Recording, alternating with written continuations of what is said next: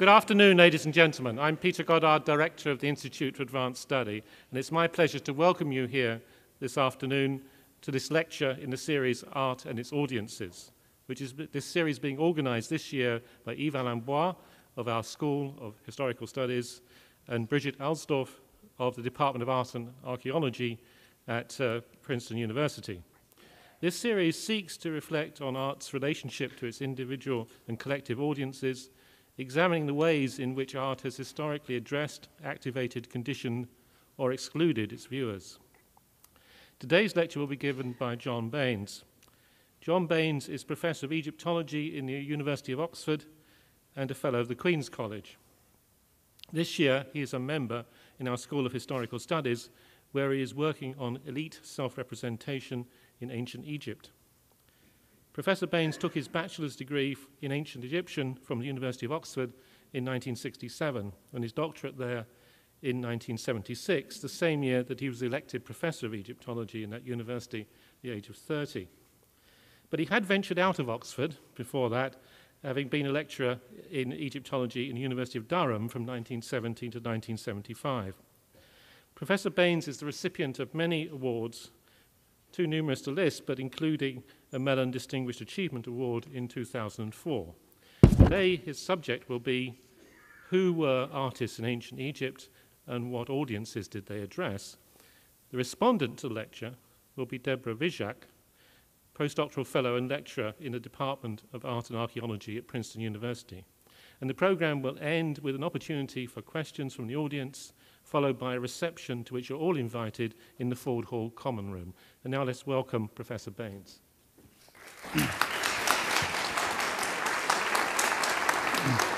Thanks very much. Can you hear me?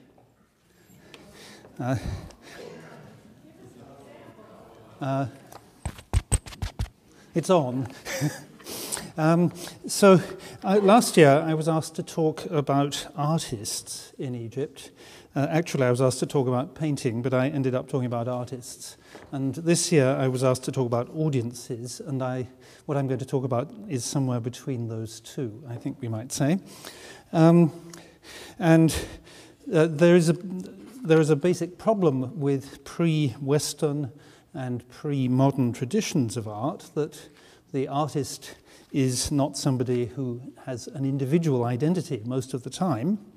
And so we have to think about who the artist is in order also to think about who the audience might be. And that affects any period and context and any art form. And so I'm afraid that I shall be ranging very widely. Roughly, I'll go in chronological order. And I want to suggest that there are ways of thinking about this sort of problem by bringing it down into little bits and thinking about it in terms of those component bits, which I'll try to address one by one. We can state the basic problem that a great deal of ancient Egyptian art is very small. An awful lot isn't, as people probably know. And it was placed in antiquity in places where nobody could go. So it's not a matter of having a simple type of audience. So in thinking about this, I thought it would be useful to break the group of people involved down into people such as the executant. I'm starting in the middle there, the person who actually makes the object or organizes the event or whatever it might be. That person, the executant, is perhaps responsible to a patron. So the patron is the person who decides that this will happen and be created, provides the resources and that sort of thing. Between those two people, you can have the designer, perhaps. The designer is someone who will say what it is that should be done, having been given the initial idea or the initial stimulus by the patron. And then, once the work is created, people can see it. They can see it while it's being created. So you have an audience during the execution, and then when it is complete, you can look at it, except for the point that I just made that not many people do. However, we have to remember that Egyptian society doesn't consist only of people. So even if we were to have social hierarchy, so we have the king, the elite, the rest of the population, very broadly speaking. I've left out two further components who are extremely important, and they are the dead and the gods. And one must assume that the dead and the gods are part of the audience.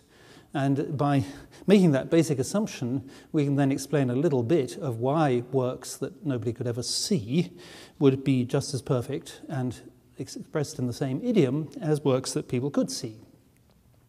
But I don't know how many people do home decoration themselves, but I'm willing to bet that those who do probably move the furniture aside before painting a wall, and then they put the furniture back in position, and then their beautiful painting work can't be seen anymore.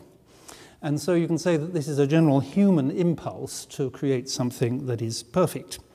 And I think that there's a lot of cross-cultural relevance in these issues of who the audience is and whether the fundamental audience, in a sense, is the human aesthetic sense. Well, those are just prefatory remarks, let's say, and I'll now move first to show you where we are in Egypt. And the red arrows there point to the various sites from which the material I'm going to show you comes. As you will see, the vast majority comes from the southern part of Egypt, which was a deeply provincial area for much of antiquity, but it's the area where things survived best. I shan't linger on that.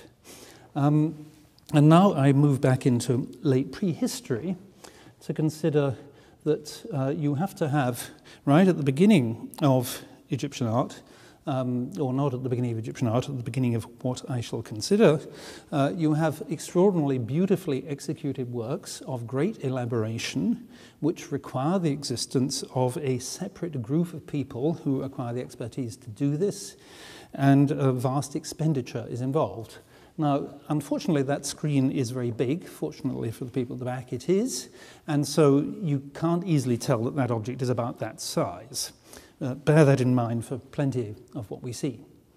Now, I actually once held a class with that object, which is in the Ashmolean Museum, and you notice how the stone can laminate easily, and then you think, well, somebody must have designed this, and then somebody carved it, and those are singular people I'm invoking, but they could have been several in both cases. And they could have spent weeks or months doing this, and then one false blow of whatever tool they were using could have shattered it, and they'd have had to start again. And so one has to remember the enormous expenditure and the enormous wastage that is likely to go into creating objects like this. You can also see the extreme complexity of the design there. I shan't go into that, there isn't time. But that object is about 200 years older than this one, and this one you will find in any book on ancient Egyptian art. It has the characteristic on the right there, the characteristic icon showing the king about to smite an enemy. And that is about the most public piece of ancient Egyptian art one can point to. It is something that was put on outside walls of temples and in places like that. That object is about the same size as the last one, perhaps a little bit bigger. And it was dedicated in a temple, at least if not in a temple, in some sort of a shrine, and so was not for public consumption. It seems never to have been used. But the really important thing about it is, in a sense, neither of those points. It's that it embodies all the developed conventions that we find in later Egyptian art. And so there has been an enormous transformation in those approximately 2 centuries between those two works. And that this is something which must have been invested in by the rulers and by those they commissioned to create the new forms and conventions of what was then going to be standard for Egyptian art. There are other huge changes, notably that this is the latest such object known. They stopped making this type of material from then on. I think if we can do this for a second. If you go back, I think the actual quality of the carving on the older object is finer. And you notice that the older object had been broken and mended at the top. And it comes actually from the same find as the other one. So you could imagine that whoever designed that one knew the older one. And so you have a discourse there between the artists of different dates and those who commissioned and those who received. So we can talk about reception theory in a sense here. This second object, I think, was probably not a unique object. It would have been, a number of examples of it would have been made, and it would then have been distributed among major places throughout the country. But I obviously, well, I can't prove that, but I think it's a reasonable supposition. So we don't have significant architecture from prehistoric Egypt, but the moment the dynastic period comes, we do. And we can start with that little area there. Those are ground plans of mortuary enclosures created over a period of about 300 years at Abydos. And you read them roughly from top left to bottom right in chronological terms, not exactly.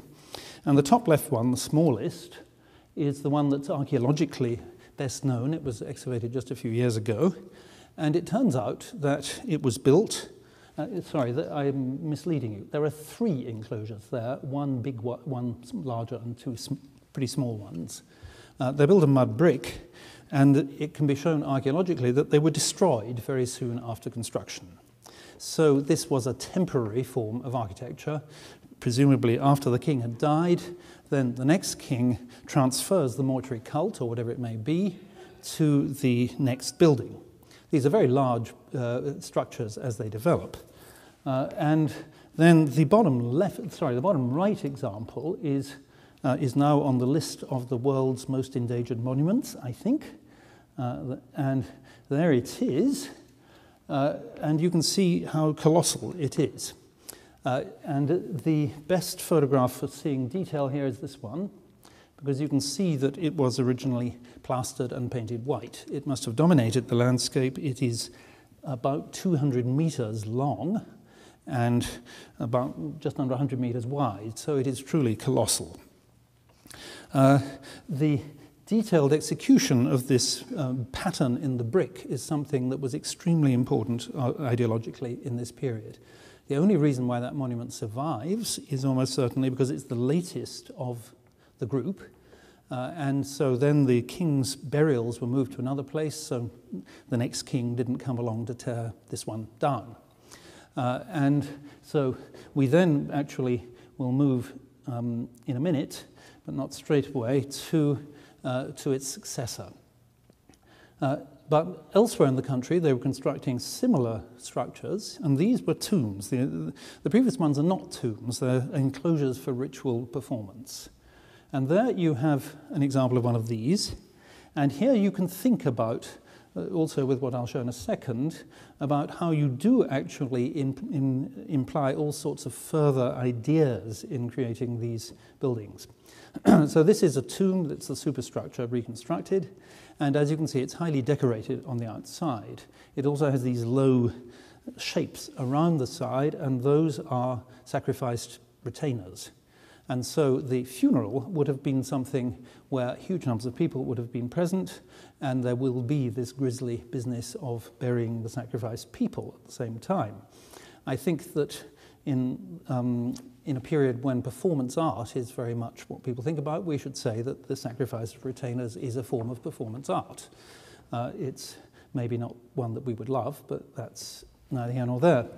And David Wengrow has suggested that the actual detail of the decoration implies some sort of permeability to this structure. So it would be painted as if it had cloth all around it, and the offerings could kind of waft through the walls. And then we can see in a little bit more detail there, one of these tombs has this set of bucrania modelled on a bench that runs all around, more than 300 sets of horns of cattle. And so a huge amount must have been deposited or enacted around this tomb when it was put into action. For the royal tombs, the conventions were different, but we shouldn't assume any less action. And if 300 cattle were sacrificed in order to feed the people at the funeral, then there would have been thousands of people present. But we can't actually make that assumption, although it's possible. This isn't the only way in which you have a performance aspect to these tombs. So bottom right there, you see a stepped structure which is actually inside one of these tombs. So this was built first, and so in some sense the stepped structure must have a symbolic value that we don't know about. And this addresses an audience of perhaps the person who commissions the tomb, the person who is planning it for his death, or his descendants who actually create the tomb. And then it is buried within the tomb itself. So the actual enactment of the creation of the tomb is an enactment. Well, at bottom left, I've just got an image of the burial chamber at the base of one of these tombs, showing you how the expenditure involved in all of this goes underground as well as above ground. And just to indicate that we're talking about something that's a widespread practice, we go about 1,000 miles to the south, perhaps more, Karaman, Sudan, and you see this tumulus, which has a stone, a sort of pebble structure, circular, defining it, with a tomb shaft, top right. And then you've got this trench in which are hundreds of cattle horns. So it's the same idea as you saw at Saqqara, at a date perhaps 500 years later, that sort of difference in time. We have to assume this is part of the way that elites treat their riches in terms of cattle throughout northeast Africa, effectively, in this sort of period. And if you think that that's an impressive wastage of cattle, you can think again, because here is a slightly later tomb where it's been counted there were 3,000 of these, and not just 300. The 3,000, I think, gets you beyond a point where you could imagine that this could be done for the funeral. And so we therefore have to think that you actually have a whole life of the tomb owner, which is probably measured out in the number of cattle that he receives as tribute or something like this. The skulls are then saved and then they are used in the burial. And so in terms of the enactment of what is going to create the work of art that is the tomb, then this is something which affects the whole lifespan of the owner of the tomb, or rather the whole lifespan probably after he became a leader. That's a very different sort of culture in certain ways, but I thought the parallel was still useful. So going back to the period of those tombs in Egypt that we just saw, we can think that you should not be narrow in how you understand what is a work of art. And so I've been talking about performances, which certainly can and need to involve large numbers of people and probably be seen by still larger numbers of people. Here you have the ultimate in elite art for a very small audience. These are perfectly formed stone vessels that date to the first two dynasties in Egypt. And the bottom right, you just have a group which is of different shapes. Most of those shapes can be paralleled in ceramic, but the lowest one in particular is a characteristic ceramic form. But the one on the left is a much more interesting thing in some ways. That imitates something that you made out of reeds.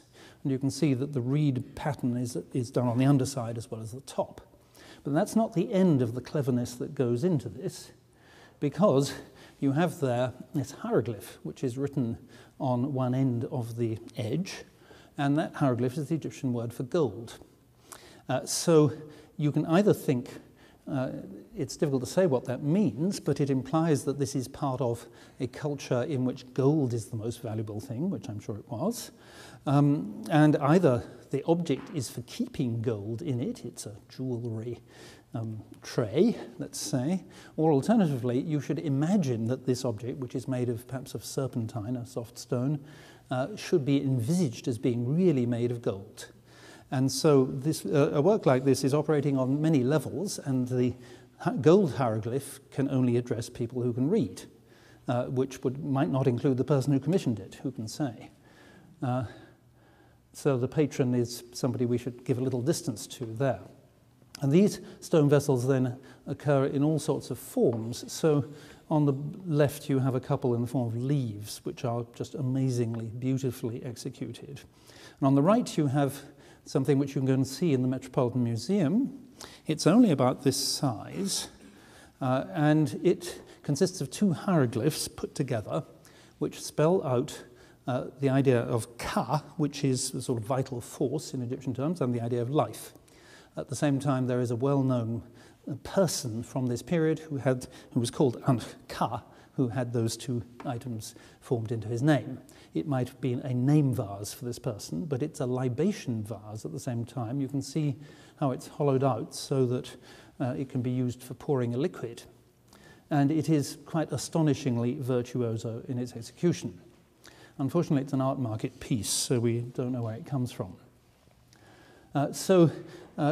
Quite a few of these stone vessels from slightly later deposits have inscriptions on them. And these inscriptions, some of them, demonstrate fairly well that the vessels were kept in use for some generations and that they were used by special groups of people who would have been performing rituals.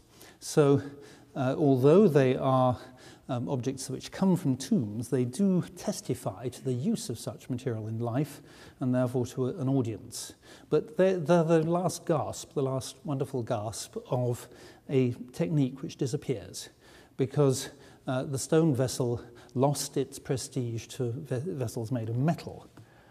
As you can see in these, this one is another double clay of a different sort. That's a washing set, which, as you can see, is made of gold.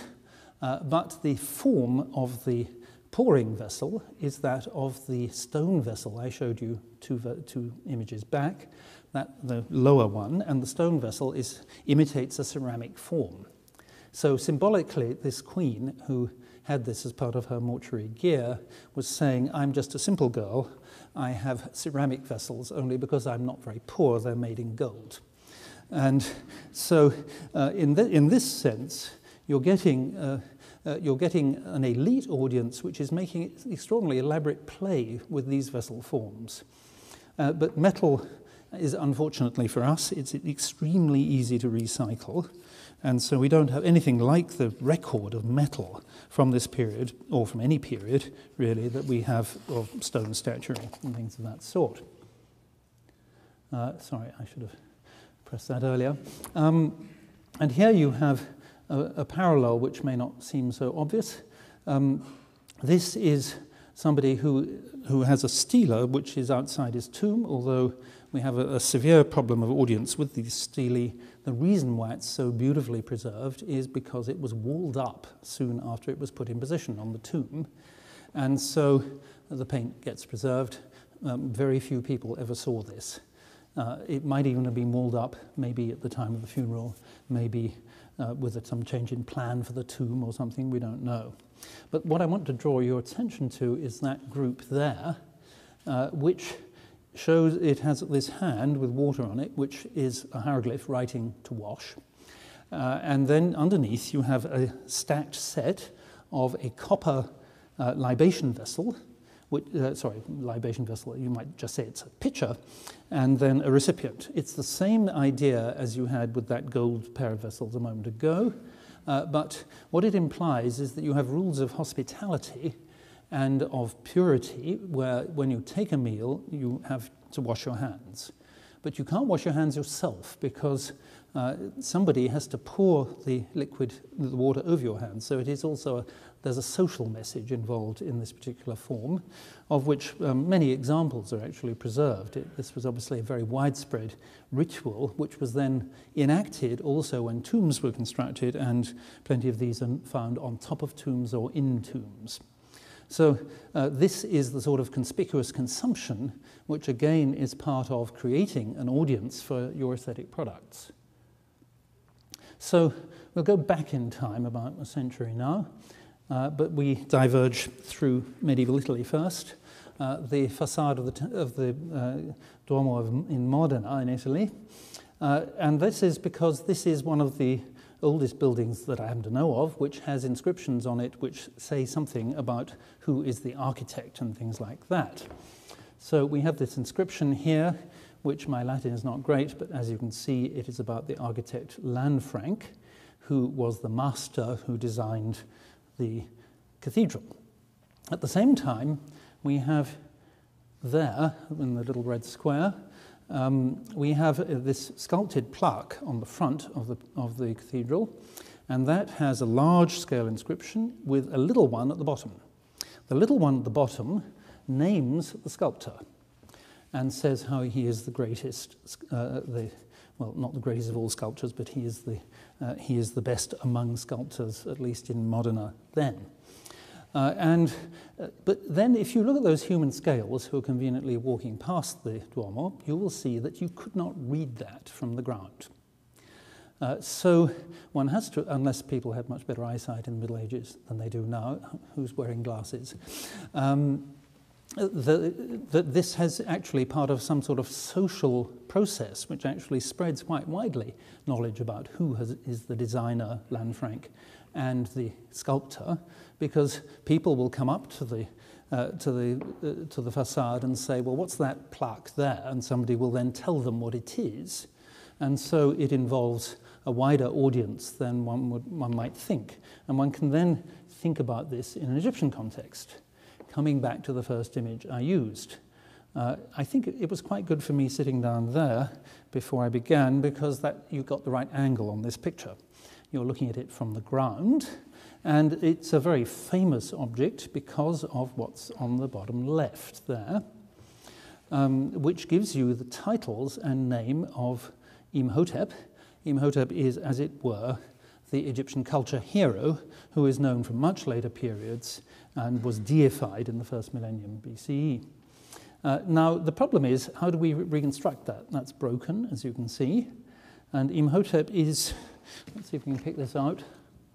Imhotep, I always kill these objects.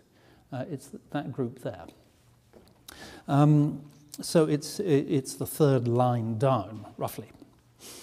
So two reconstructions that were proposed by the person who actually first published this. There is one of them.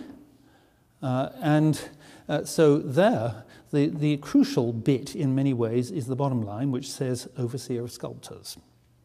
And so people then assumed that Imhotep, who is in any popular book on Egypt, he's said to be the architect of this pyramid complex, that he was said to be the sculptor but was the architect, as if those modern distinctions need to apply. Michelangelo, I believe, was both. But that may be wrong. So we look at another reconstruction there. It's less full, but that suggests, and I think it's more likely to be right, that this actually named two people. So Imhotep was named as the most important person, and the sculptor was named underneath. And so we can't reconstruct the name of the sculptor. Not that that matters, I don't think. But no other statue that any of us know about from ancient Egypt of a king has an inscription relating to somebody else on it. And if you were to think about anything pretty modern times, of course statuary and things like this is not inscribed with the name of the person who made it. It detracts from the object. And so this is an extraordinarily exceptional thing. So I don't think we can have any doubt that Imhotep was a person of the highest importance just after the king.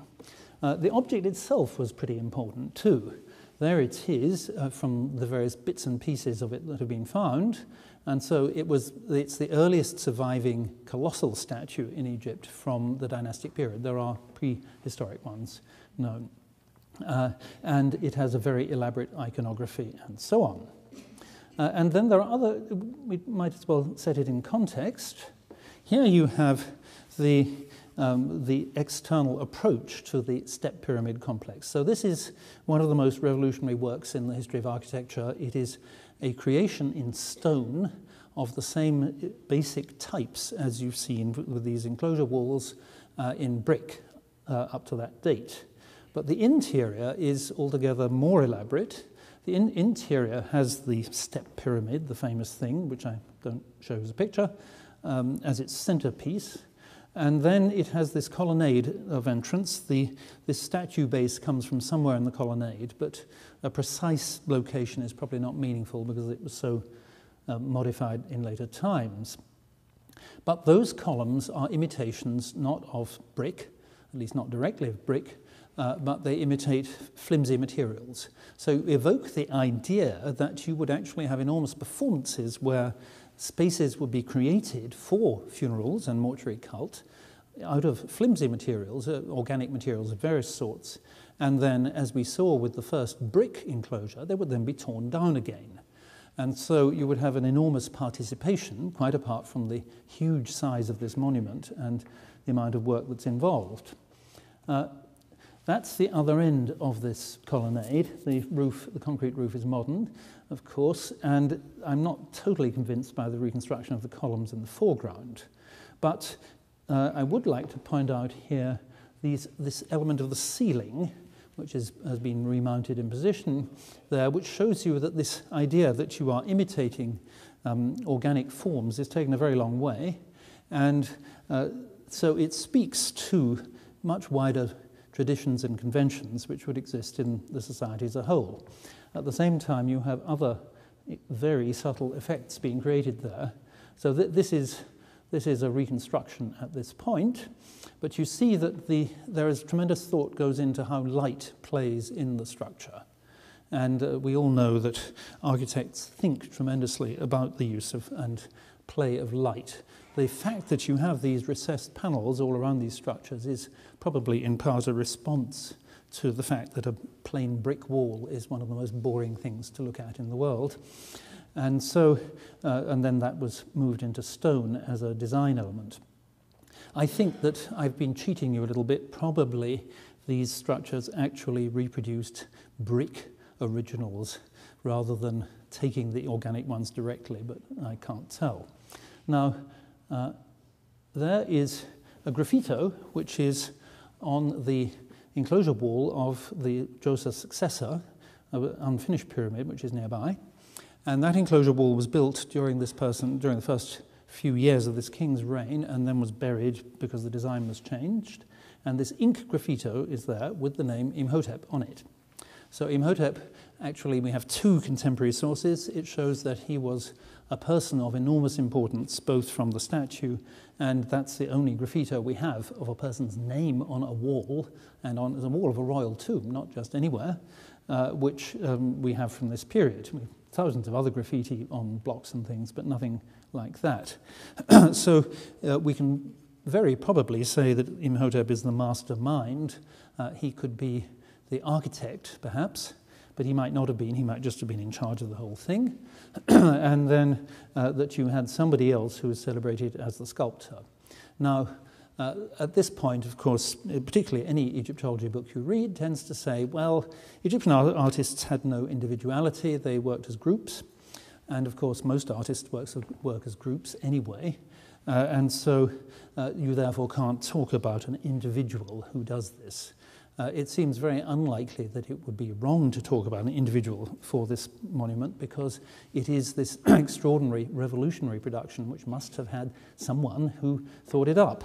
And there is a rather imaginative reconstruction of how it might have looked from Memphis below, which was done by the archaeological architect who worked on the site.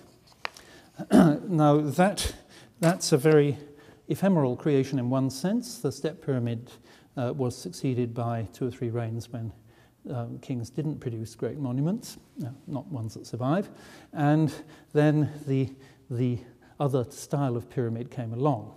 But let's just go into statuary for a second.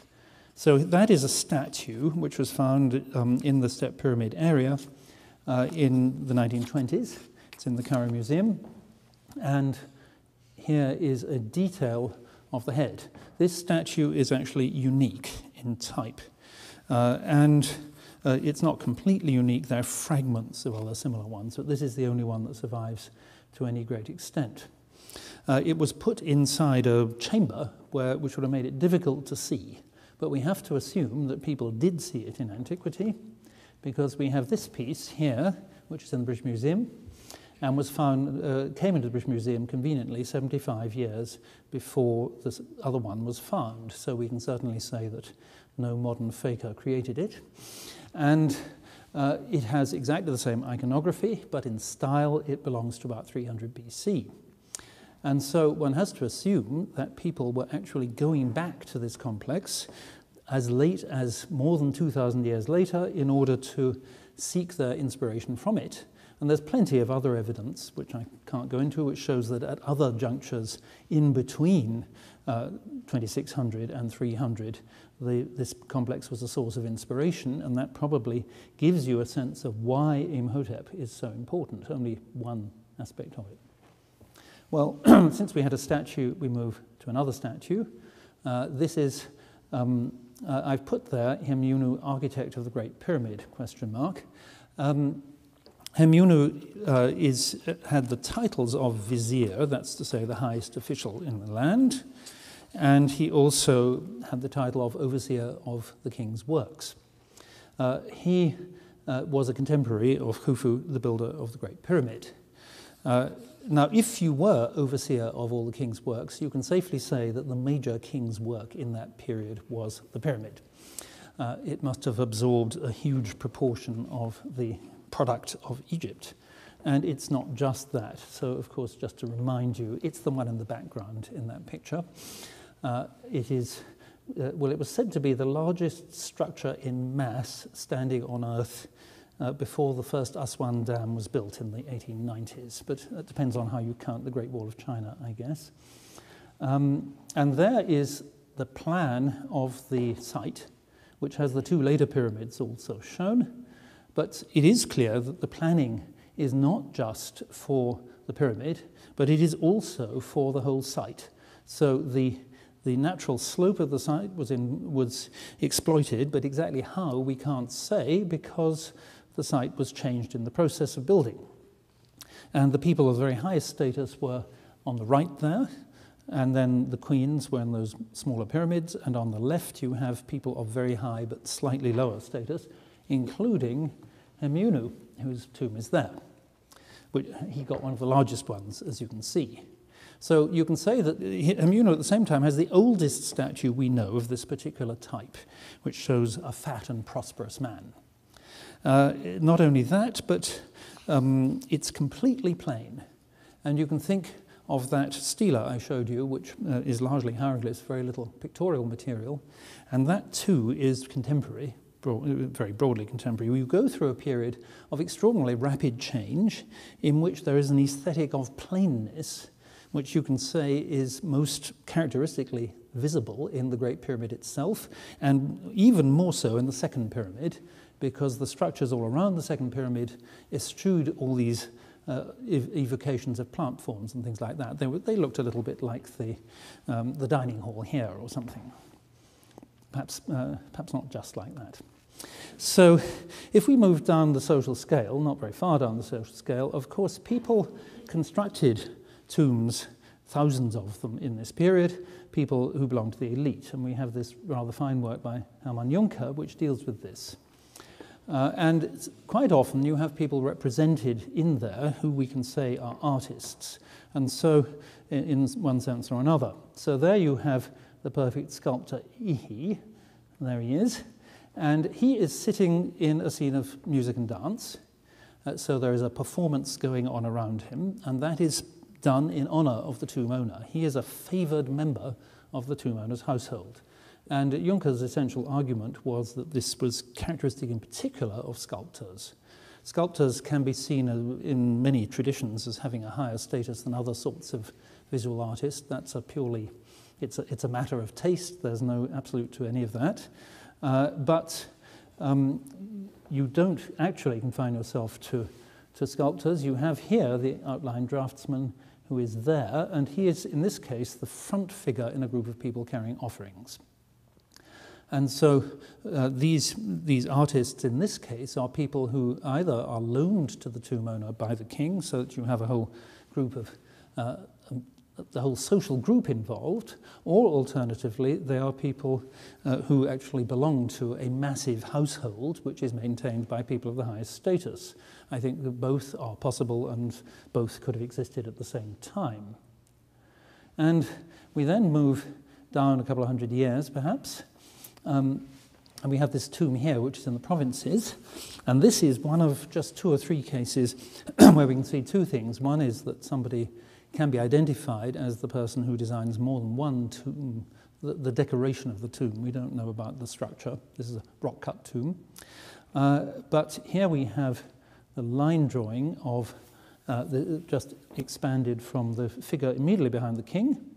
And there it says, you see that I put in quotes the word wrote. The word for to write and to paint in Egyptian is the same.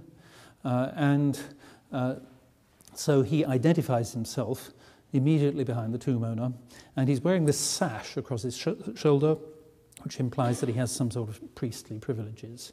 So he's a person of very high status in context, and he's also got an extraordinarily distinctive style, which can be seen in this tomb and the other one he created. Now, quite often you read in books that these artists slip themselves into these contexts, but I don't believe that this works. I believe that if you were the tomb owner, you would surely, as patron, you are also the first channel of reception of the work. The designer will show you what he's planning to do, and he'll say, and I'm going to put myself there, and the tomb owner has to approve. I'm sure otherwise the designer or painter would lose his job. And so one has to assume that there is some acceptance of artistic personalities by members of the elite. Since this person had this extraordinarily distinctive style, he may very well have been somebody you didn't try to argue with very much. I don't know. We've got a long way to go, so we skip 600 years, and we get to a more marginal case, but still I think worth looking at. We have this inscription, very long inscription, which is an extraordinarily original piece of writing about the campaigns of King Kamose. And as you will see, bottom left, you have this man depicted, and he's identified by title and name. And there are other examples of this sort of thing, but they're not common. And this is the only one I think I know where you've got something which is so emphatically royal, 98% of the surface is for the king, where this other person is slipped in there. You have to assume, I think, that this person is the person who in some way organized the creation of the stela. He may actually have been the author of the text. And you say, well, I'm wandering away from visual art here, but you can also think that these things form part of performances, that these texts would have been read out and used as celebration of the king's deeds. So it's not simply a visual product as a piece of text, it's also a performance. Now, at the same place, in the Temple of Karnak, you have evidence for some dissemination of works of art in other ways. There is an imaginative reconstruction of the temple complex. You've got this enormous wall that surrounds it. Only certain people can go inside. The route by which you normally went, we'll see in a second, actually, it's probably better. This is the southernmost end of the whole complex, which is there. There's another complex to the right. And outside it, there are groups of statuary, including colossal statues of the king. So people could come up to here and they could then probably do religious things there. They would ask for oracles, they would place votive offerings or something of that sort. What we might know about this from archaeology, we don't, because all of this was cleared for tourism in the 19th century. And then within the temple, thousands of statues built up. And there you have top right, in about 1905, they found in this court here a huge pit which had hundreds and hundreds of statues in it. And so sometime in about the 3rd century BCE, it must have been decided that there was too much clutter in the temple and it was all buried. and we have to remember only hard stone statues come out of there. You can see that they got down to the water table in that excavation, and then they gave up. There is probably still more statuary in that pit. And so the hard stone statues survive, the limestone ones probably don't, and the wooden ones certainly don't. So there would have been thousands and thousands of statues throughout the Temple of Karnak. And we can tell archaeologically that they were everywhere, but there are still, people could only go a little way into people being normal people, not priests, or maybe high-ranking people on special occasions. Otherwise, this enormous complex is essentially there for the gods. It's not for you and me. In fact, when you go to Karnak now, on one day, you might see more people there than you would have seen in 100 years in antiquity. And so here you have Amenhotep, son of Hapu, a famous Egyptian, who in a later period was also deified like Imhotep. And let's just show you for a second. The location where that statue was found corresponds to the left of those rings there. It's the right-hand one of that group. It was in front of this pylon. That's the furthest into the temple that anyone could go. We know that lots of people saw that statue and admired it and respected it for two reasons. One is the inscription around the base invites you to present offerings to it so that he will then transmit them inside the temple. At the same time, the lap, you can't see that, is very worn where thousands of people have scraped it over the years. It's made of a very hard stone. But we also can say that it has another form of reception. That would be a religious reception. Here we have an artistic reception from this statue here, also from Karnak. And there are two features which show that the statue on the right must derive its inspiration from the statue on the left. You've got that group of hieroglyphs on the front of the first statue, and you have an identical group on the front of the second statue. And that, on the first statue, it's unique. So he couldn't have used another statue to inspire him with that because the writing is displaced to the left in order to allow it to run the whole way around the statue. The same is done on the other statue where it is no longer meaningful. The other point is that the first statue was clearly damaged in the course of its manufacture and they had to bevel the corner. And that beveling of the corner, I think, is the inspiration for the curve on the other statue on the front, because Egyptian statues don't have curved fronts. This is, I don't know if it's unique, but it's certainly very rare. But of course, the later person, this is in a period of artistic revival around 650, clearly does not use the old statue as something to copy. This is something which is where particular features of the old statue are inspiration for the later one, which then does something entirely different.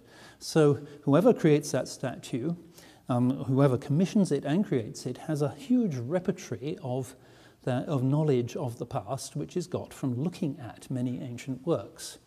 And at this point, when I've been talking about how things are restricted, at the same time they're not so very restricted because, of course, monuments fall into disuse, and people in later periods went to old monuments. They threw copy grids over the surfaces to copy them, and very often these monuments were completely decayed, and you could get into areas, as modern tourists can, where you couldn't have done when the monument was created.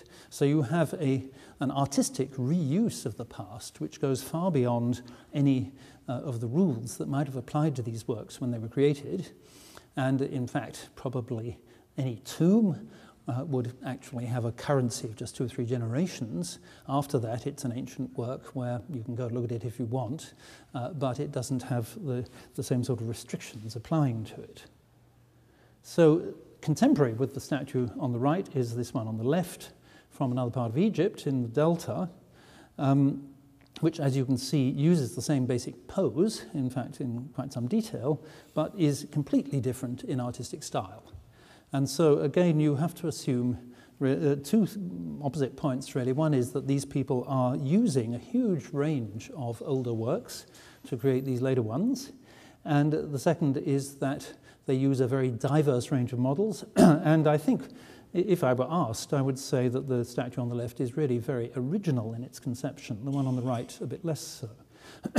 And but I can be fairly confident that the facial type of the statue on the left looks back to the early 2nd millennium, whereas the basic bodily form is something that goes back to the 3rd millennium. So these are works which combined all sorts of inspirations. Of course, you can all dismiss anything like this if you want to be nasty about works of art. You say, well, it's eclectic, so it's not worth anything, but I don't think that's a reasonable way to approach it.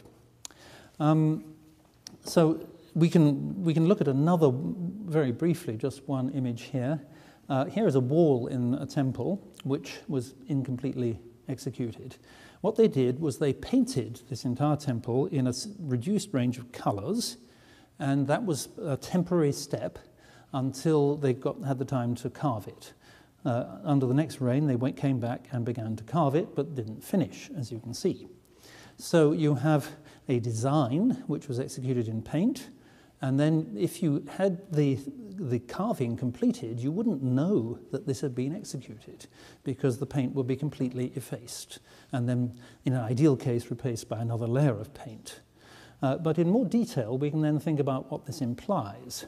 So there is the figure of the king, and his top half has been carved to some extent, and extraordinarily virtuoso execution goes on here. The original painted form, as you can see, is very beautifully executed. And then it's worth pointing out his artificial tail, which was done with a single stroke of the brush. So whoever did this, who was a member of a team, as we've been saying, was a virtuoso painter whose work was temporary. But then when we come to the king's face, there's another aspect of this. So probably this carving is not the work of only one person. I would think that whoever did the line of the back probably roughed it out crudely, and then somebody else comes along and smooths it, because you will have people at different stages of expertise. Whoever did the hand did a beautiful job, but the face is left out entirely, and that is presumably because this is the king's face, and the king's face has to be done by the boss. And so one should think, therefore, that there is actually a whole hierarchy of people involved. You can also think we are inside a temple. Probably people observe certain rules of purity and things like that in order to be doing this in the first place. And maybe whoever carved the king's face had to be of a certain status, bear certain titles, or whatever it might be. I pointed out an artist who has a priestly sash, and that could be part of the refinement of all of this. Well, the last group of things we have, you'll be pleased to hear, is from Greco-Roman period temples. So we've skipped down another 900 years or something like that. And here we are in the court of the temple of Edfu. And the temple of Edfu was built over a period of about 180 years, from something like 230 to 70 BCE. And yet it seems to have a single plan. So there was an extraordinary elaboration in design that happened before anything was done. Now, that applies to the architectural form. Whether all the scenes at Edfu were done that way, I would very much doubt. I imagine that they were developed. And indeed, we can show that certain aspects of the way the decoration was designed evolved during this period. But there is the temple. Now, we can very safely say that very few people went beyond that broken little doorway in the middle, because if you went in as a priest, you didn't go in that way. You went in on the side, because there are inscriptions that show that. And maybe people came in for the festivals. But again, we're talking about something which is dedicated essentially to the gods. Now, I was going to mention two books which one might think about. Nobody can find that book, unfortunately. That was a privately published birthday present of the author to people.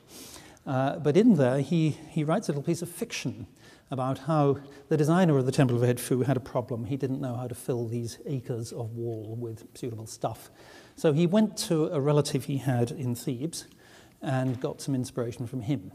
And it's a work of fiction, but it is based on details which show that the slightly earlier decoration of things in Thebes is very close to what you had at Edfu. and you have also a name that you can identify with the person who was involved in the decoration in Thebes. So that's why you can write a little work of fiction about it. But you should also think that Edfu is the back of beyond in ancient Egypt, although it's a pretty remarkable temple, because where people really who mattered was in the delta, where all the temples have been spread as lime on the fields, so we don't have them. The other work that I'm going into more detail, this one is by Pierzignani, and it's about the architecture of the temple of Dendera, the other great surviving temple of the period, a later temple. This is the only extensive architectural survey that's been done of one of these temples. We have to be grateful to the French government for it. And so we'll look at Dendera. There it is, and you can see that we can date the front to a precise year. And it's worth picking out certain features of the front. So the Temple of Dendera is very unusual but not unique among Egyptian temples in having these sistrum capitals onto the columns, which are for the goddess Hathor. And many features also take that up. Just about visible on that enlargement is the lower level has the head, a sistrum head, which evokes the idea of Hathor, and that motif implies that the sun shines on the temple. It means the temple at the same time. We'll come back in a moment to that one. And the temple has extraordinary features of design, notably this use of multiple different stones. So that broken lintel block there is made of granodiorite, whereas all the rest of the temple, bar some parts, is made of sandstone. There must be some underlying idea to that. It's extremely rare to find this mixed use of stone. And every single square inch of the temple is decorated, all with meaningful materials, and many of them of designs that you don't see in earlier periods. That's just giving you this, I don't know if you can see that, barely, but this idea that the sun passes through the temple is evoked here and here, where you have a sun disk to bring that to mind. But in many ways, the most remarkable feature, sorry, that's just arrowing in to show you where you are, is the thickness of the top of the facade, because there is an inscription on there in 3 lines of Greek, which says that it was commissioned by the Emperor Tiberius and by the prefect of Egypt, whose name I can't remember, and the epistrategos, the next highest official, whose name I also can't remember. They're both Roman names, and then the strategos, the local high official, who has a Greek name. So you get a chain of commissioning right up to the Roman emperor. But even the Roman emperor is not powerful enough to get an inscription placed on the Temple of Dendera which is visible. Obviously, you cannot see that. The height, it's about 25 meters up or something like that, and it could only be seen very early in the morning because the sun moves away from the facade anyway. So the gods, I suppose, knew about this, but the indigenous Egyptian culture of the Greco-Roman period was so amazingly powerful that it was able to maintain this world of the temples, which is there for the gods, and you could say for the elite, but actually by this date, even the indigenous elite was in severe retreat. And the Hellenistic world was confined to outside the enclosure. This is just to show you other aspects of this. This is important, I think, because of thinking about this aspect of architectural design. You can see on this side view that you've got a vertical line running up the structure. And that you would say contradicts normal practices in masonry. And there is also a joint between the right-hand part, which was built earlier, and the higher front part. And that joint has actually opened out a little bit.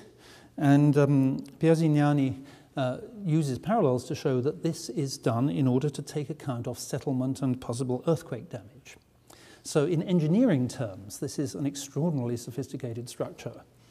And you can then see the amazing level of detail that is executed everywhere. There is this frieze element, and frieze elements are varied room to room, inside and out, and so on, and with greater inventiveness than you see elsewhere.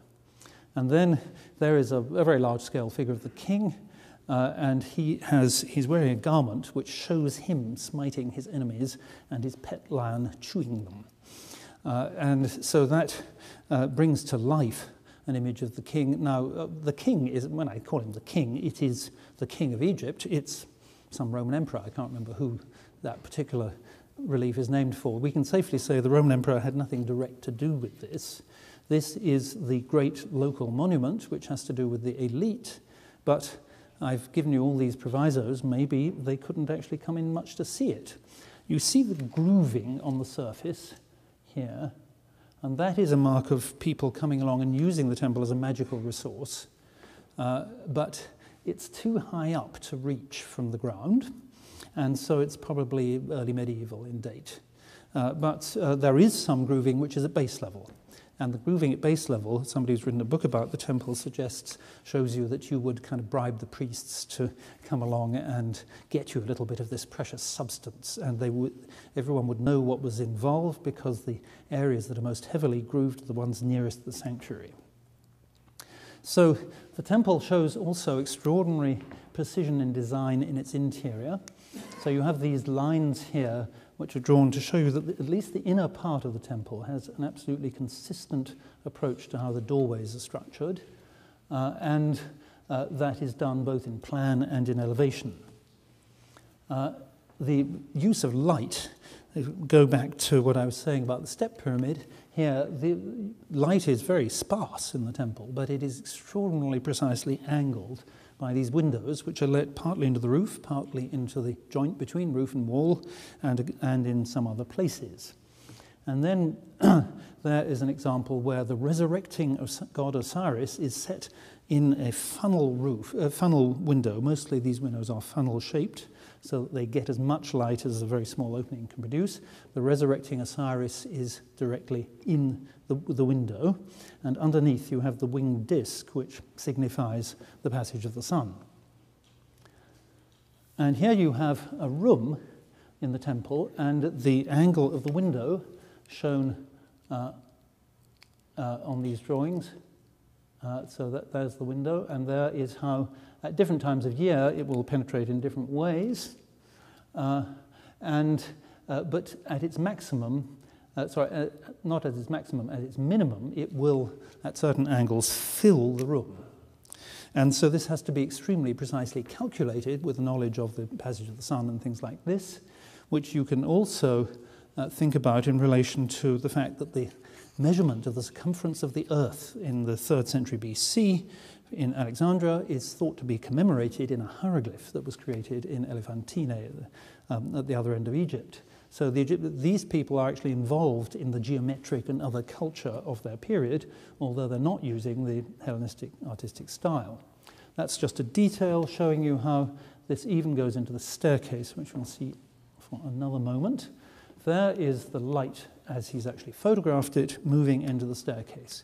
So that is all the result of extraordinarily precise calculation, and implies that whoever designed the temple is a member of a much wider elite, which is involved probably with Alexandrian culture as well as with indigenous Egyptian culture. But what about the local people who were in charge?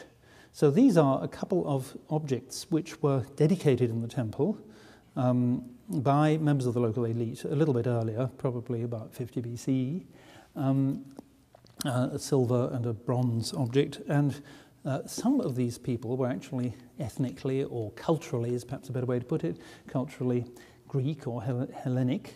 And here is somebody who is a little bit mixed in culture, and he was, as it says on the caption, he was one of the leading officials of the period in the whole of Upper Egypt, but his statue seems to come from Dendera. And so he, you could say, is somebody who probably was involved in the commissioning of the temple, but it's such an enormous project that I can't believe that it stopped there. We might think it stopped with someone like him. In other words, that the king in Alexandria would be involved. He probably wouldn't know much about what the temple meant or anything like that, but the people who did the design were part of this wider culture. We can also think about him because Augustus, as he later became the Roman conqueror of Egypt, for his reign, it's possible to show that very detailed features of the execution of temple reliefs reflected changes in his titulary in the first few years of his reign. So there's an extraordinary level of involvement right up to the top of society. I don't think Augustus himself said, I want that title there, but we have to assume that there is an apparatus which goes to the very top. And since I was really talking about temples, let's go back to the temple and think about the way in which you can celebrate things in the temple in paradoxical senses. So the temple is characterized by having these rooms in the thickness and also staircases in the thickness. You start with that staircase there, you go up onto the roof where there's a further suite of rooms for the god Osiris, you saw an example, and then you come down by another staircase. Once a year, all the statues in the temple are taken onto the roof in order to revive in the sunlight at New Year. And they do it in this kiosk here. Now, the kiosk, as you can see from the elevation, is invisible from the outside world. So that is there for the gods. But that doesn't stop it from being a dazzling work of architecture in itself. And it is entirely decorated. It must have had a temporary roof put on it. You can see from this groove in the lintels. And so at a point like this, these things were being celebrated for the gods. The gods are the most important audience, but in practice, the gods and the priests who make these celebrations, other celebrations which we can't document, which go out into the countryside, and the people who commission this are forming the wider audience. And this is a culture that manages to maintain itself, even though the number of people who actually could read any of this material must have been vanishingly small. Some of the most difficult of all Egyptian inscriptions are on the Temple of Dendera, because the writing of hieroglyphs was divorced from other forms of writing, and so became something which was only for the initiate. And this ultimately brings the seeds of the disappearance of Egyptian culture, but not for some hundreds of years after this. So we will stop with that. Thank you.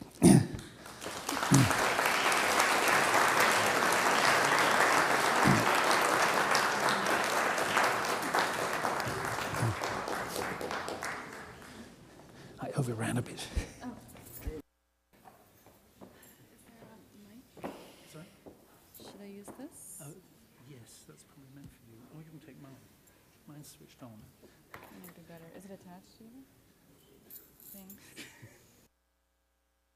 Oh, everyone's sleeping. Don't want to hear me. Okay. Thanks. Can you hear me okay with this mic? No? It's weird because it's down and then you look out and it doesn't really... Is that better? Yes. Okay. Unlike Professor Baines, I am going to speak from text. Okay, in his exploration of the roles and identities of artists and audiences in ancient Egypt, Professor Baines has touched on a wide range of material and topics. In my response to his talk, I would like to focus on just a couple of themes that underlie this work and that have broader implications for our understanding of Egyptian visual culture. Essential to this talk is the centralizing of aesthetics, or perhaps more neutrally, the centralizing of form and visual experience. It's an ironic thing about the study of ancient Egyptian art. Here's a civilization that left behind an incredibly rich body of visual and material culture that is surely one of the most visually distinctive in the history of art in the world, and yet the topic of aesthetics, or form, has long proven to be especially difficult for Egyptologists to interrogate, with the result being a rather burdensome gap in the scholarship. Some contributing factors to this dilemma may be found in early art historical work, when inquiries into the nature and significance of form, or style specifically, took as their source material art from the Western tradition, a tradition that chose classical Greece as its seminal moment, building a philosophical framework on a largely European foundation. Situated within this framework, which is unavoidably exterior to Egypt, analyses of Egyptian styles were inevitably inhibited by the ultimately futile project of measuring the achievements of ancient Egyptians against the desires of Greeks and Romans, or Wolflin and Gombrich. In addition, early choices to isolate evolutions of visual traditions as the true course of art historical concern meant that the overarching and enduring stylistic consistency of Egyptian 2- and 3-dimensional art rendered that visual culture almost absent somehow from the history of art. Yet Professor Baines makes clear, both in this talk and a lot of other work that he's done, that the style of Egyptian visual culture is not about the absence of artistic concern. The maintenance of such a distinctive visual tradition over thousands of years is the result of a persevering intent and painstaking efforts continuously performed within a complex, dynamic environment of knowledge and communication. The stylistic consistency does not suggest, on the part of the ancient Egyptians, a disinterest in material form. Rather, it expresses the opposite. They were indeed aware of and highly invested in the powerful impact of the form of images and objects. It is in part because the stylistic consistency served the interest of a collective, that is, the elite of ancient Egypt, that the place of the artist, as we define him in that academic discourse, is obscured. Professor Baines' underlying concern for aesthetics sets a path toward constructing a clearer picture of the role of artistic production in ancient Egypt. Professor Baines considered a very wide spatiotemporal range of diverse objects and monuments, but he identified architecture as the premier aesthetic form and, most importantly, aesthetic context. This issue of context is fundamental. Egyptian objects and images were not designed to stand alone, but rather were created for a broader context. And architectural monuments, such as the many that were discussed in this talk, provided the arenas for the formal elements of these objects of art to interact.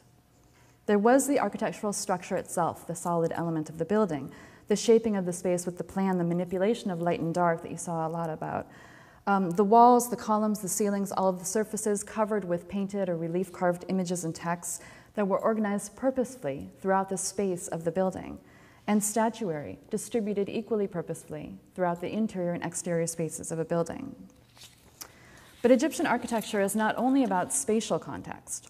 All of these formal elements work together to construct an environment charged with religious and social significance, and one that was fully aestheticized, lifting the space up from the secular beauty of their natural environment into a sort of supernatural space that was an appropriate context for the conducting of ritual. At several points, Professor Baines noted the important role of ritual and performance to the meaning of the monuments left behind to us. And he furthermore noted our understanding that these rituals themselves were fully aestheticized, from the clothing and the accoutrement of the participants to the use of flowers and incense and perfume, the sounds of prayers and music, the orchestration of movement, all of this together with the carefully crafted objects and constructed environment. Noting the complexity inherent in such performance, and given the strong aesthetic character of all the constituent elements, Professor Baines suggests that our concept of artistic production in ancient Egypt should rightly include the rituals themselves, not only their execution, but their organization, their design as well, the orchestration of people and monuments as artistic enterprise. This theme of orchestration and context can be linked back to the question of artists' identities. Professor Baines discussed the role of architects, citing, for one example, Hemiunu, an elite official who held the title Overseer of Works during the reign of Khufu. As Professor Baines noted, the title does not specify Hemiunu's artistic vision in the design of the pyramid, yet this lack of specificity is no doubt intended. Professor Baines also noted that the pyramid was only one element in a much larger project, involving not only royal temples, but the planning and construction of the surrounding elite cemetery. We may suppose that as overseer of works with such works going on, that Hemiunu's responsibilities exceeded mere design. For example, orchestrating the activities of likely many designers, planners, and executants or builders, and that the general nature of overseer of works purposefully refers to the import of such a broad range of responsibilities, linking them together functionally, as well as in terms of status and contribution to the state administration. Thus, we may see a parallel, perhaps, in the orchestration of the production of these large architectural complexes to the orchestration of the rituals conducted within, with both projects involving a variety of kinds of work, including significant aesthetic choices and execution of the means to produce them. On the one hand, this diversifying of aesthetic responsibilities may hint at why it is so difficult for us to identify individuals responsible for the form of specific projects. but it also hints at, for me, another aspect of this inquiry that has to do with how the Egyptians perceived the relationship between the artist and the object or the monument he produced. So despite even this expanded definition of artistic production, a gap remains in our knowledge about artists and their work. We know that ancient Egyptians valued aesthetics and artistic skill. Professor Baines made that clear in his talk, and it's obvious to us in the material that survived. We also know that the Egyptians valued artists. As Professor Baines pointed out, artists were often depicted and identified in elite tomb programs, which in Egypt is a marker of status. And in fact, a number of artists had tombs of their own, which indicates an even higher level of status. The simple existence of titles that relate to artistic activity is indicator enough. Titles belong to the elite, the small percentage of citizens that were part of the administration. So with these depictions, tombs, and titles do come names. We do, in fact, know the names of numerous artists from ancient Egypt. Surely, only a very, very, very tiny percentage, but we do have information about specific people who were artists in ancient Egypt. Thus, it is not that we lack the identities of any artists in ancient Egypt. Rather, the larger gap occurs in our knowledge about which artists produced which object or monument. We lack the connection between the artist and the work he produced. It is clear from the material that has survived that the ancient Egyptians did not prioritize this aspect of artistic work. While they valued the artist and they valued the object, they did not express either of these things by linking the two together, by anchoring the object to the artist. And I'd suggest that this perspective for the ancient Egyptians was linked to their larger worldview, one in which, theoretically, each citizen from pharaoh to farmer had a specific role to play. And if all played the role to which they were born, Egypt would succeed and thrive. The community is emphasized over the individual, and the individual's importance is his active and specific contribution to that community. For artists, this means it was the act of producing the objects and monuments so essential to elite culture that was the focal point of their value, that gave them their status in their lives, rather than claiming works of art that were perceived, after all, to exist in an eternal realm, distinct from that of any ephemeral individual. I would argue that this view, while pervasive, was likely an ideal, in the way that the worldview was an ideal. It's not coincidental that the place we do see artists depicted and identified is not in royal monuments, but rather in elite ones that existed on a much smaller scale, with reference to a narrower community and less central to the functioning of the state. To underline this point, I'd like to briefly return to the tomb of Khahep, the one that had the inscription of Seni in it that was mentioned previously by Professor Baines. The inscription of Seni is indeed extremely unusual among ancient Egyptian monuments, but it is not the only distinctive quality of this tomb program, and I think Professor Baines mentioned this as well. The tomb program has a distinctive style. It is subtle, to be sure. It's based primarily on the artist's use of alternating color patterns, but it's visually distinctive and it's easily perceived. It's significant that the distinctive style and the unusual inscription occur together, and that they occur in a provincial rather than a Memphite or capital city tomb, even further outside the mainstream world of idealized monuments. Seni takes a rare opportunity afforded him in this provincial site to assert his status via his signature of sorts, but he also displays his particular artistic skill, vision even, which means it is something that he clearly perceives to be valuable and part of his identity, a sense he would likely only have if it were one shared by his wider community. In archaeology, we look for patterns, but it is often the variation from those patterns that can be most telling. In this case, Seni does something that is not typical, elevating his individuality in a space meant to communicate membership and belonging. But the choices he makes hint at the ideas and beliefs of his society, that artistic ability, form, and aesthetics were valued by the audiences of ancient Egypt. This example, I think, reaffirms Professor Baines' centralizing of aesthetics, and it also suggests potentially fruitful paths of further investigation, looking for artists and the question of aesthetics along the boundaries of the ideals. I'd like to conclude with just one last note about the significance of Professor Baines' talk and his work on a sort of larger scale. As I touched on at the beginning, there remains a divide between the discipline of art history and the study of ancient Egyptian art, and this is, I think, ultimately detrimental to both. I think a large part of the problem has been historically this framework that I referred to, and especially even the language used, Words like portraiture, landscape, or aesthetics, or even art and artists come with meanings that are difficult to apply to Egyptian material. I think too many people in both fields have decided the best response is to avoid the topics altogether, which is clearly not ideal.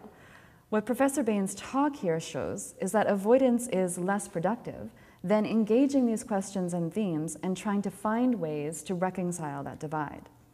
In so doing, this kind of work helps to open up the dialogue with scholars of other fields of art history and to encourage those who deal with Egyptian art to expand their fields of inquiry.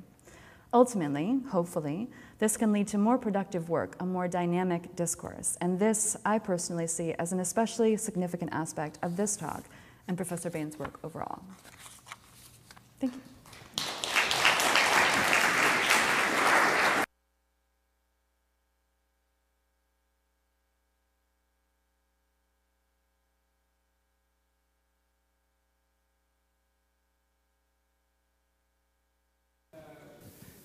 So any questions from? Does that work? Yeah. Work. So I have a mic for people who have questions, and Professor Baines will entertain.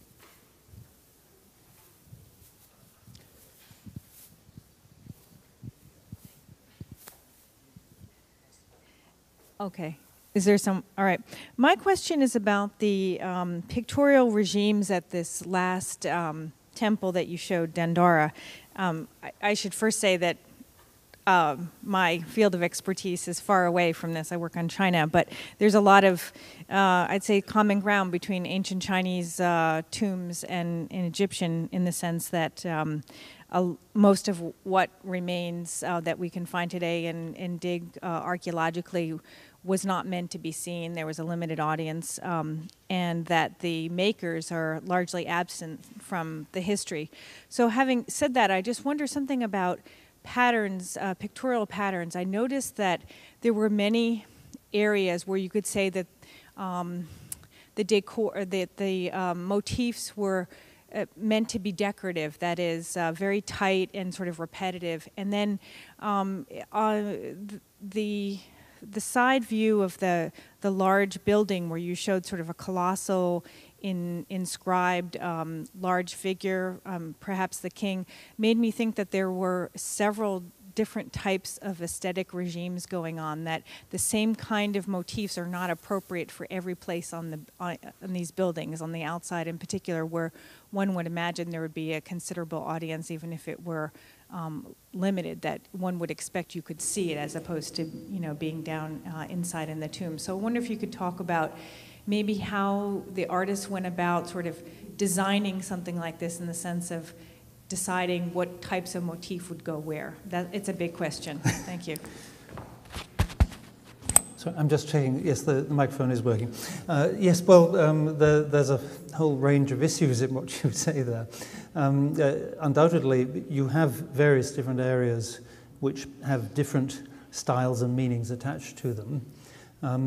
In the Greco-Roman period, you've singled out this fact that you get some figures shown as a colossal scale on the outside, and they are presumably there to speak to the largest audience that will get to see it.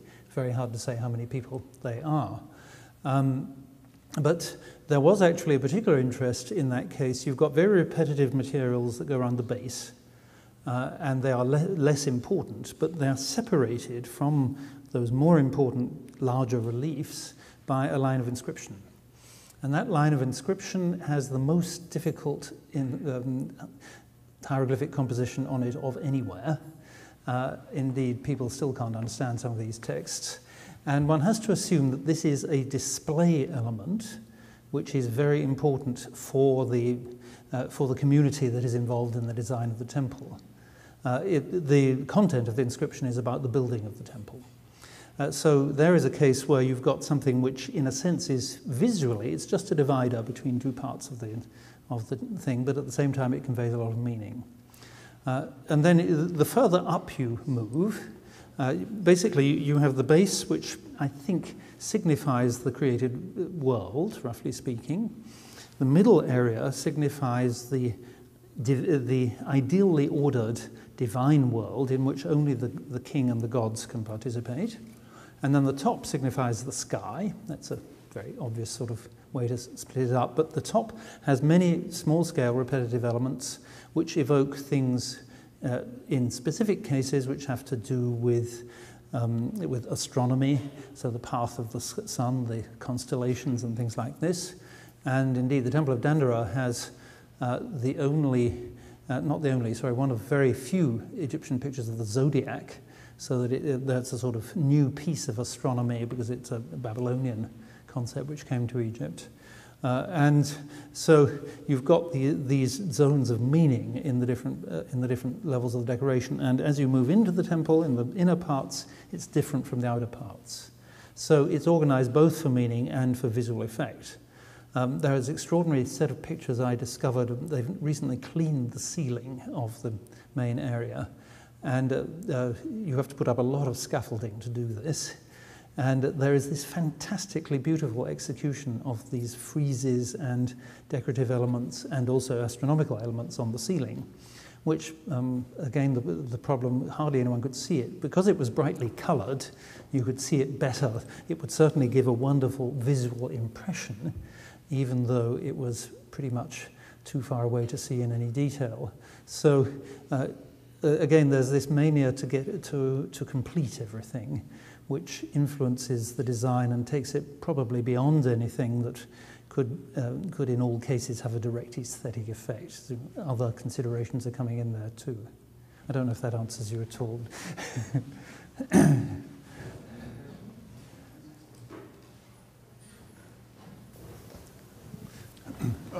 In the tomb of Count Caney, I think it was, you suggested that it was the artist's idea to depict himself in a prominent position and that the patron sort of went along with that.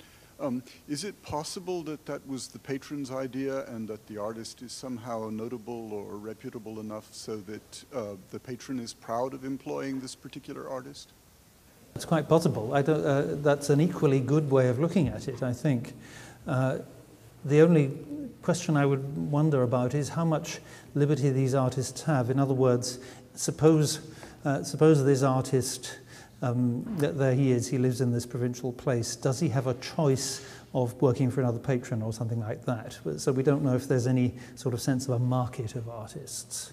But I think it would make good sense to think that this person who clearly produces exceptional style and composition was obviously valued, because that's why that is there, and it could indeed be that it's the opposite way around to what I said.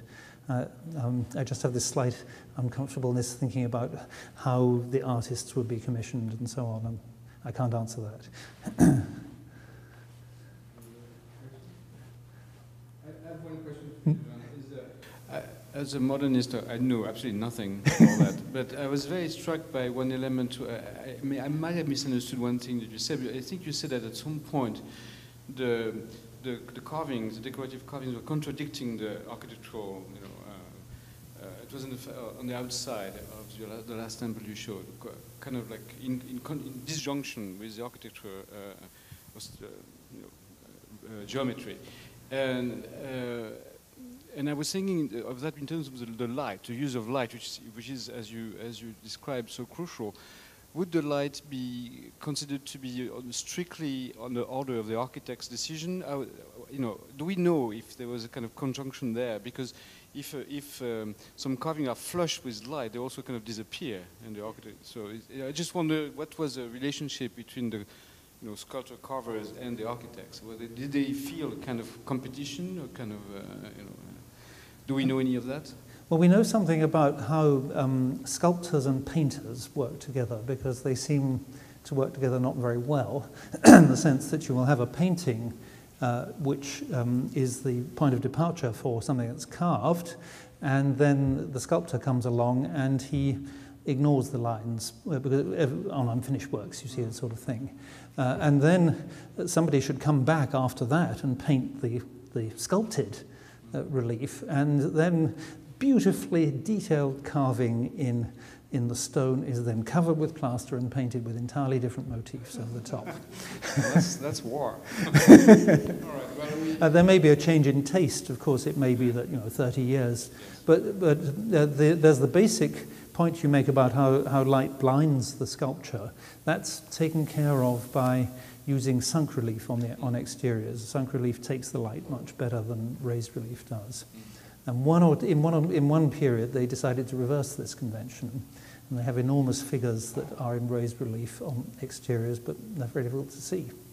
But I think it would be rare that you would find that the design kind of contradicts the architectural form. What you do find is that the rigid squares into which the design is organized and things like that are then subverted by the content that goes within. So people are very conscious of playing with the potential of their forms. Okay. I think we should go to, if we don't want the reception to be packed before we go, I think we should, we are all invited to a reception in food hall. Let's just thank you, Professor Baines.